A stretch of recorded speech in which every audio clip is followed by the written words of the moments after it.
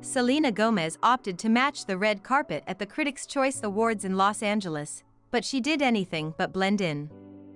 The actress, whose Hulu series Only Murders in the Building was nominated for Best Comedy Series, looked stunning in red while channeling an old Hollywood vibe. She chose for vintage splendor while being contemporary and befitting of a modern-day A-lister.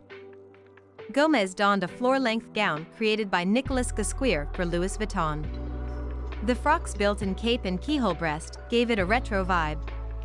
Gomez dressed it modestly as well, avoiding any dramatic jewelry to let the outfit shine.